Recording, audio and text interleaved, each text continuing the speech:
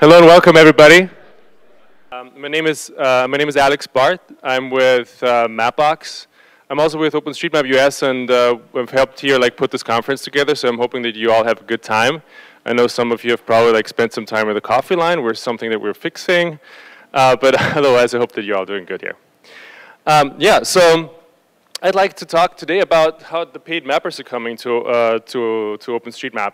At Mapbox, I work as part of the data team, and we're pulling together a professional team of mappers. And that's what I'd like to dive in here.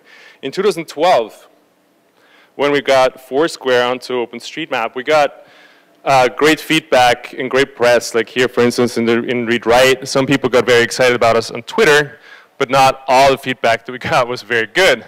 So for instance, this gentleman here from Brazil was like, my map my city just went missing from the map. What happened? So we created a all hands on deck mapping session at Mapbox and put cities on the map as people got us feedback there's something missing on the map, and we worked on turning this experience into this one, right?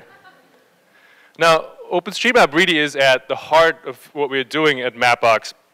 Our mission is to change and how people move around in the world, and we really believe that we will do that and we'll achieve that by using open data and by being a very active contributor in an open data space like OpenStreetMap. Now, every time when we bring a new customer online, we get many more new eyes onto OpenStreetMap, like in these examples here with Pinterest, GitHub, or road trippers. And our question, whenever we bring in new customers, is always how can we turn our customers and users into mappers? If we can't turn them into mappers, how can we turn them into passive contributors? Really all with the idea of helping build the best map of the world. Now, we're doing this by building a team of expert mappers. That's a shot of everybody who is involved right now, over 20 people at Mapbox doing active mapping, analyzing the map, building the tools, fixing errors, and adding data to OpenStreetMap. But we're not surveyors, right? We love food surveys, and we do that. This is an example of us working in our office, around our office in Bangalore, mapping the streets there. But that's not our strength. Our strength is massive remote mapping. We really see ourselves as the part in the community that can play this type of role. And really, and we heard this a little bit in Richard's talk before, there's a very exciting combination in OpenStreetMap between immense wealth and a trove of local knowledge that people contribute to the map, and there is a strong component of remote mapping that really makes this project so remarkable. Now, I want to talk about this arrival of pro mappers in OpenStreetMap. And I'm not only thinking about our team here. This is something that we're seeing across the board. This is something we see other teams doing in OpenStreetMap right now, be it commercial organizations or be it governments or nonprofits that are starting to take an interest in OpenStreetMap. And I really think that if we do this well and if we grow this map into what it can be in the future, we will see a lot more of these professional mapping teams in the community, and we really want to build and help build a positive and productive culture of professional mapping within OpenStreetMap. Now, there's a couple of things that organizations, institutional mappers can bring to OpenStreetMap that they're really good at. Number one, they can drive traffic, right? When, in the examples that I gave you before with Mapbox customers, similar if you're a government or if you're an NGO, if you expose OpenStreetMap to your constituents, you're probably talking to a larger group of people, and you can expose them all at once to OpenStreetMap. We have the resources and the staff often to do volume work and maybe do the work that is not as much fun, fixing all the little correction errors that just pile up over time to really make the map, for instance, a good routable map. And we can contribute on behalf of other organizations. There are many organizations out there that are ready to give their data or their knowledge to OpenStreetMap, but they actually don't have the time or the expertise or don't really understand how this works with this OpenStreetMap thing. And it's useful for them to have organizational partners to speak to. And again, I'm not only thinking about Mapbox here, I'm thinking about other organizations in the space here that can play these types of roles. And lastly, we all build tools. The community builds amazing tools with like an organizational background, I think we are like in a really good position to actually start contributing to some of these tools very, very actively that are being created out there in the community. And with that, I want to give a couple of examples on how we work at Mapbox to make this a little bit more clear. Number one, driving local contributions. On every Mapbox map, you'll see like this little improve this map link that you can click on, and you can dive from right there into editing OpenStreetMap directly with ID or with JASM. We're bringing this like out there now, like on every one of our maps. Now, most people actually, we found out, don't have the time, inclination, or the perspective to start mapping directly there where they found a problem on the map. They'd much rather just leave us a message on, hey, there is something wrong. If they do this, if they, really just like use our feedback form, it winds up for us in a GitHub repository that we take a look at every single day, and we'll get like tickets cut like this. We're using Zapier for that. This is a really like neat like tool for like plugging things on the web together really easily. It works very nicely. And once we have feedback tickets like that, we verify them against a secondary source, and if we can verify them against a secondary source, we actually enter that data directly into OpenStreetMap. If we can't verify it, we use this remarkable notes feature in OpenStreetMap that was launched like maybe just a year, 2 years ago, that allows you to leave something like a sticky note on OpenStreetMap and say like, hey, there's something wrong, could you go check? And we really have like very good sort of experience with this feature that really allows us to interact with local community around the planet. Where we really see like once we like start dropping nodes, people come back and give us feedback and actually fix the error on the ground, which is close to node, and say like, you know what, this was not appropriate feedback. Now the world is very big, and one of the questions that we started to ask ourselves, so like where, if we have a team of mappers here, where should we go? I mean, if we start on the top left and we work our way to bottom right, we're going to be here until like a very, very long time. A great way for us to look at this is to look where Mapbox customer look at on the map. And this is a visualization of that. What you see here is the bright spots. These are where the Mapbox users are all hanging out and looking at the map and doing their thing. Now, the question is like where in these locations are we missing information? And what we did as a next step is we looked at like the satellite map and we made like a very naive assumption that turned out to be very, very useful. We were like, hey, look, if we have a lot of data in a location, that map tile is going to be, according to signal theory, is going to be a very large map tiles. It's going to have a lot of kilobytes. If there's nothing on the map, it's probably just a very, very small tile, right? If it's just ocean or if it's just trees, it's going to be a very small tile. Now, if I go then and compare this with like the nodes that I have in OpenStreetMap, I can like actually start saying things. So now, if I look at all the locations in the world, we have a lot of Mapbox users looking. We have very heavy tiles, but I have no data in OpenStreetMap. What do I get? And the result is this. We extracted like a large number of these locations in the world, and lo and behold, like you actually have locations where we're like missing massive amounts of data. We sent our data team in, and we like traced all of these locations. Another example, and this is something that we just started working on, I'm pretty excited about this, is feature extraction. This is an example of a first algorithm that we are running here across like residential areas where you can see, yes, we start to see buildings here. The buildings are the red things on there.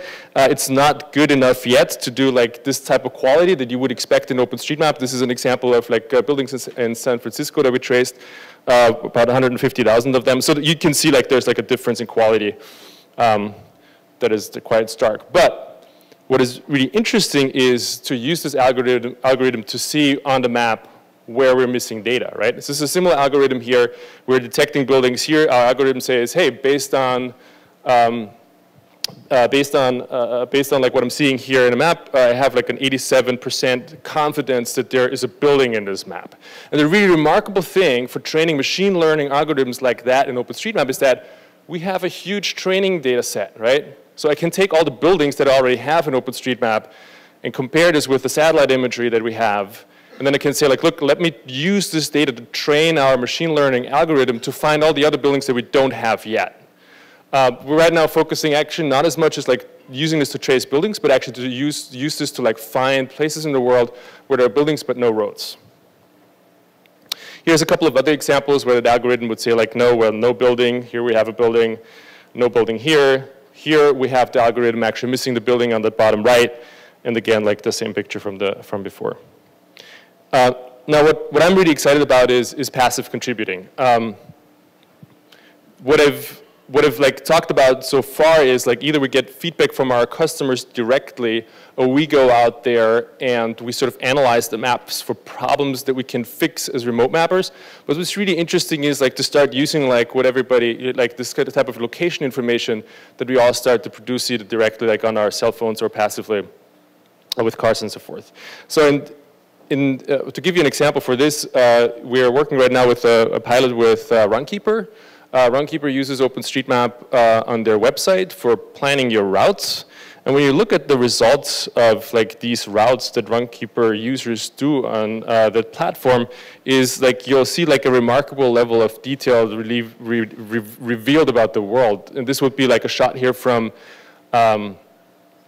like Central Park. And now you can see how we can easily use that to actually compare this with OpenStreetMap and go like, hey, where do we have like the tracks missing, right? Where do people run? Where do people use like their bicycles? But we don't have actually any knowledge of the world. And we can go in and we can actually like trace this all out. Now, just with this analysis with Runkeeper, we found about 6,000 or 7,000 locations just in the United States, about 45,000 locations in the world, where we think that there is data missing. Now we just can't go and like use this data that we like compare here and that we extract and just like sort of shove this into OpenStreetMap. You actually have to have somebody go look and say like, hey, is there really something missing? How does this really look like on the ground? Is it safe enough to add data here? You have to have this expertise, right? And what we do here for like us or for our team to go in and actually do this type of work at scale is we're using a tool called Tufix. You'll hear a little bit more about Tufix from the guy who just walked in here, Aaron, who is going to have a talk tomorrow at 10 o'clock, I think, about this tool. It takes inspiration from this tool, Map Roulette, that you may be familiar with. And really, it's a microtasking manager. You get one location after the other from like the 6,000 or 7,000 locations in the US. You take a look at it, and if you see like actual improvement on the ground, an opportunity for an improvement on the map, you can like hop into the editor and actually like then trace this information off of satellite imagery. This is available on GitHub. You can either access it like on OSM Lab, github.io/Tufix. Tool that we are using internally is open to you all to participate or to review. And you can also download this from GitHub here. We're not only using like our own analysis, we're also tapping into like other people in the communities, like tools. And here this would be an example of Osmose. This is a really great project run by the French OpenStreetMap Foundation. They are analyzing the map and exposing errors here. There are other tools like that, for instance, by GeoFabric, the OSM Inspector. This is very exciting because what we're building here is not only like teams that do like the Q&A work and single mappers that do the Q&A work, but we build a community of like quality control and Q&A that where we can share knowledge about the quality of the map and we can collaborate around improving it systematically. Our actions are not only driven by our customers' needs. When the earthquake happened in Nepal in April, our data team sprung immediately to action like on a Sunday morning, and we started to like render out satellite imagery together with partners like Digital Globe, and made it available to the community to like the amazing like relief effort or crisis mapping effort that was headed up by the. It's an interesting like sync problem here. Okay, that was headed up by the humanitarian OpenStreetMap team, and we jumped in mapping ourselves. And we didn't only map, but we also like helped validate information that was contributed by I think about 3,000 new people who flooded into OpenStreetMap and started to map among like the 5,000 overall mappers that we had active in the crisis response to Nepal. All with the goal to like really make sure that maps are in shape and OpenStreetMap is in shape for analysis, or for using the maps on the ground on mobile devices or on paper maps here with this example from like how the Canadians used OpenStreetMap to really have appropriate maps on the ground for the response. Our team alone within this effort modified about 1.5 million objects, and we committed over 10,000 edits to OpenStreetMap just with the Nepal effort. Among our team members right now, we have about 250,000 edits to OpenStreetMap. This is a pretty big number. 10 of our mappers right now are among like the 50 contributors to OpenStreetMap. So there's a lot of, also a lot of responsibility that comes with that. We actually create like a pretty large volume of data as we work.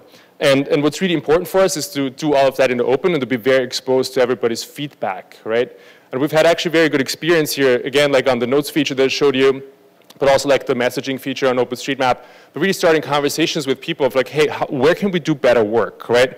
Where did we do something wrong? Where could we do better, and where can we actually like also get ideas for like what else could we be doing?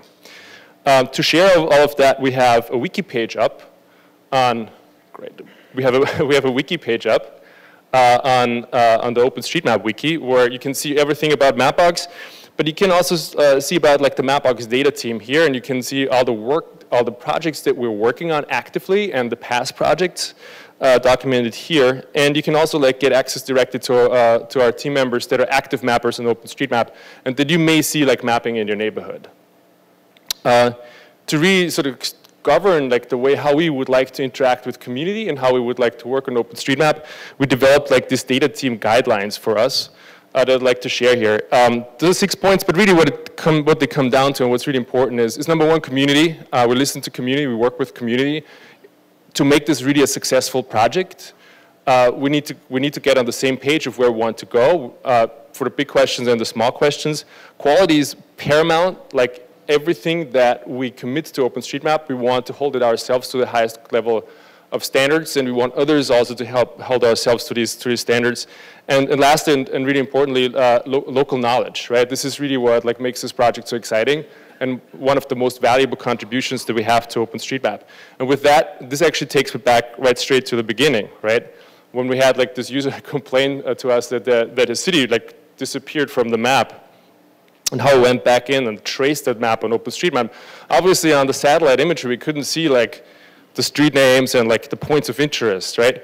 But when you go back today to the city, the city is like Campo Grande in Brazil, you see like these street names here, right? And you see that the stadium is in, and there's buildings around that, there's points of interest, and this is probably like the best park map that Campo Grande has ever had, I'm going to say. Not our work, this was all done by like local contributors. In the meantime, now when you look back to like the work that has been done on top of what we have contributed back then. And this is really illustrating of like what we want to do and where we want to go. This collaboration between like from the sky mappers and like local knowledge, this is really how OpenStreetMap is going to win and what we want to contribute to. Thank you.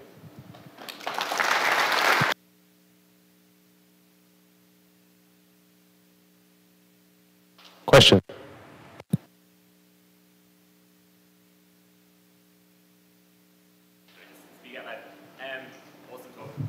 You're told us the paid mappers are coming, so you guys are making a big investment to actually put money behind making OSM better map.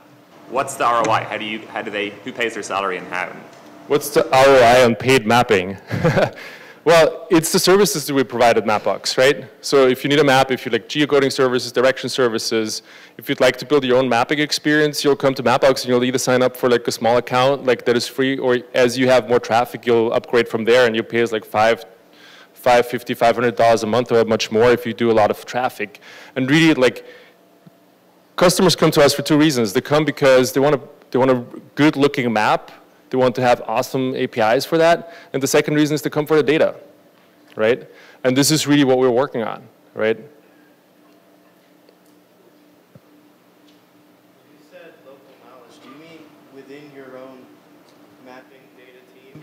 Or did you mean they set up the map so that people with local knowledge can contribute? So the question was, what do I mean with local knowledge? I mean the local knowledge that you like observe on the ground when you map, right? In your neighborhood. We by and large do not have local knowledge, right? Yeah.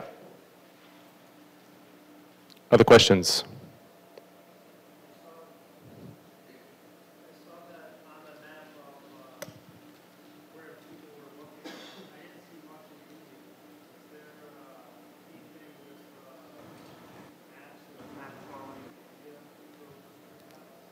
Good question. So the question was, are you guys working in India? And the question is coming because we have a team in India, and the answer is yes, we're working in India. We're working also on the map in India. Now look, our focus right now is like for customers like in the US and Europe, because this is really where we have most of our customers right now. But we're starting to get active to actually like start promoting OpenStreetMap also in the local community. For instance, very recently we've helped set up OpenStreetMap.in. You can like now a map of the world there, all based on OpenStreetMap with the Indian borders. Which is important. And we've also set up a tasking manager for India that is started to be used from people in the community and actually also by other professional mapping teams. Have you guys thought about how professional mappers can help provide feedback to new users of OpenStreetMap? So a question, have we thought about how we can provide feedback to new users in OpenStreetMap? Yes, and I think, so one thing that I really want to get to is we really built, like, as you can imagine, as we like train new mappers coming on, like few of us who have started to do professional mapping at Mapbox have actually a background in OpenStreetMap and have had many thousand edits before they started to map with Mapbox. Many of them don't. To come in and have maybe a couple of hundred, or maybe they haven't edited on OpenStreetMap, but they really want to get into it. So we're developing like training material and training plans to get people up to speed on mapping on OpenStreetMap. And this is something that I'd like to start sharing a lot more openly. Right now, this is like just not in very good shape, but this is something that we've been like talking about a lot and that we want to do very soon and get our training materials out there for everybody to like copy from. Frederick. Hello. Yeah. So remembering Richard's talk in the other room where he painted where he told the story of how OSM started and how people sat there and said, "This is never going to work," and then they said, "Oh well, it actually seems to be working." Hearing you, it sounds to me as if Mapbox is in the "this is never going to work" parenthesis without our help parenthesis camp, because you say, well, we actually need to pay lots of people to make lots of edits, to find places where data is still missing, because it's not going to work on its own, right? That I see a slight discrepancy between that and what Richard said in his talk before. So I'm going to repeat the question because this way it's going to be on a video recording. The question essentially is am I saying it's never going to work unless Mapbox or other professional mappers start doing this? I really don't look at it this way. I think in many ways it's already working for many people. I think also referring to Richard's talk, actually, what's interesting is like, hey, this is OpenStreetMap.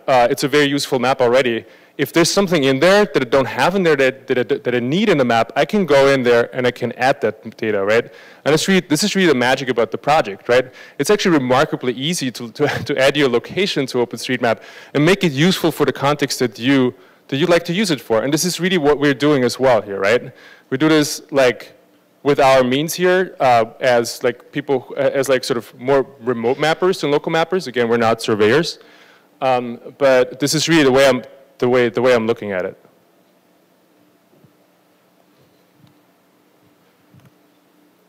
We need to remember that the best way to get information or to get answers on the internet is not to post questions. It's not to say, please help us map. It's to give them a wrong map and let them fix it. Yeah. Yeah.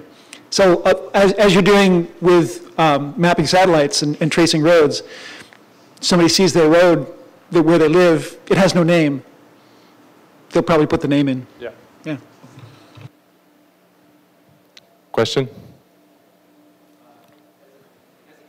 To that, companies may want a certain area improved for the customer. They don't have the expertise in-house. They may not purchase Mapbox maps. Do you see your company or another offering that subset of your services to a company that wants Detroit roads fixed?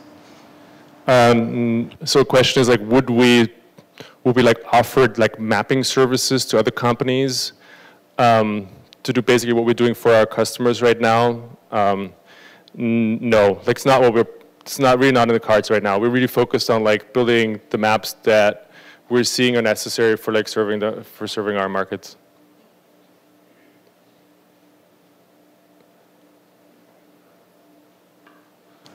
I'm kind of curious because you know, we've talked about basically like the workflow of OSM and how Mapbox is integrated with that and how it's really an effective way to map, and I wonder if it's in the cards for Mapbox to sort of evangelize that to other sectors that do mapping, but maybe not the same sort of way. I'm thinking mostly like I was just in the FHWA talk, so I'm thinking about like state DOTs or other public agencies that have a lot of mapping, and they might do these annual updates of their inventory, Yeah. and maybe there's a more dynamic way for them to interact and share that information.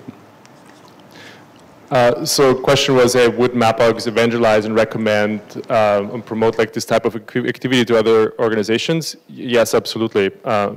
It's something that I would absolutely recommend to anybody who is in a situation like that. If you have things to fix on the map, go fix them, right? But do it in a very responsible way.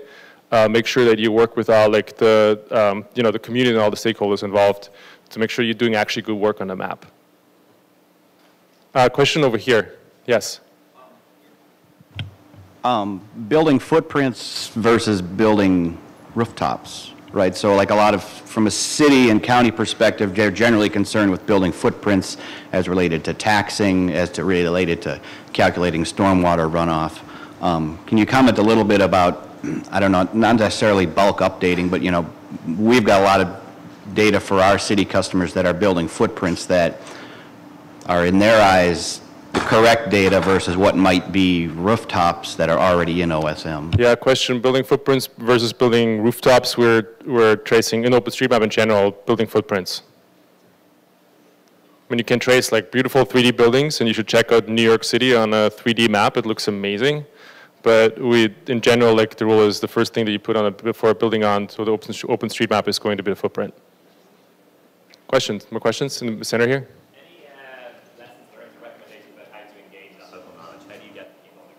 Contribute the information that you're missing? How to get people on the ground to contribute the information that we're missing, right? So that was the question. Wow, that's a really good question. I think this is sort of like the question for everybody in the room, right? And how do we actually grow this community here from the grassroots level? I think one of the things here that I think we can contribute as Mapbox, as somebody who gets like a lot of eyes on the map, is create visibility around the project, right? And not only like with the attribution, but also with like the public, you know, the access to PR that we have, right? And by like getting the word out there that, hey, OpenStreetMap is being used and it is really like getting very established now, and there's a very high quality data set that you should be using. And we can, and this is a message that goes from like, from us to like people who could turn into individual contributors, but also is a message that I'm trying to get to other institutions in the space, because then again, like I said before, they have like their own constituencies that they can reach that we do not reach directly, right? That's just one way on how I think about this, but I think we need to actually challenge ourselves to like think a lot more on how do we get actually like, you know, people on the ground mapping, right? I really loved Richard's tool. Richard's tool where you can say like the addresses, like map them by voice mapping. That's going to be the future. Okay, with that I'm going to wrap it up. Thank you so much for your attention.